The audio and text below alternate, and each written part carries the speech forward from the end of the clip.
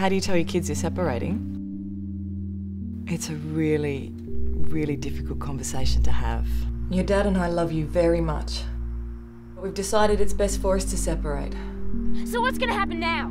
Do I live with you or do I live with Dad? It's Mum and Dad. They've broken up. I think Dad's going to move out. No matter what we do, it's not going to be easy for them. I caught up with Kylie yesterday. You really need to talk to somebody that actually knows what they're talking about. So will I have to go to court? This process is an alternative to going to court. I needed to talk to someone to try and work out... Work out what? So suddenly you think we need someone to tell us what to do with our kid?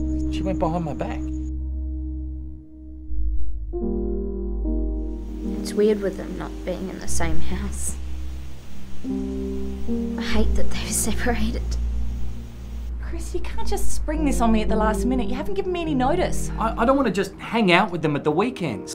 I've stuffed up, haven't I? Yeah, you have.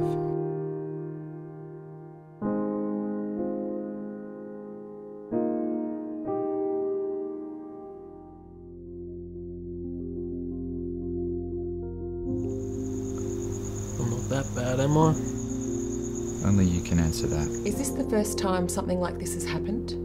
Ben's not one of those guys. Family and domestic violence is not just hitting, pushing and shoving. I don't want that for Reagan. What do you want to do? I don't know. We just can't go on like this.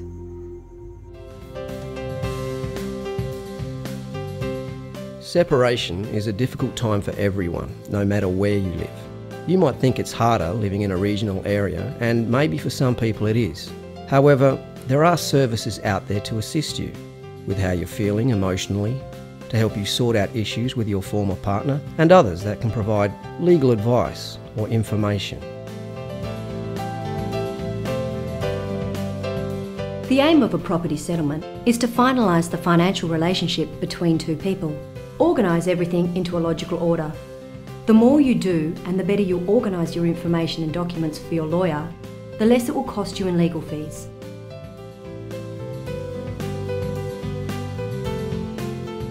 A lot of people think they have to go to court when they separate. In reality, most people end up working things out without needing to ask the court for help. Let's take a look at 4 different ways you can go about making arrangements for children and property division after a separation.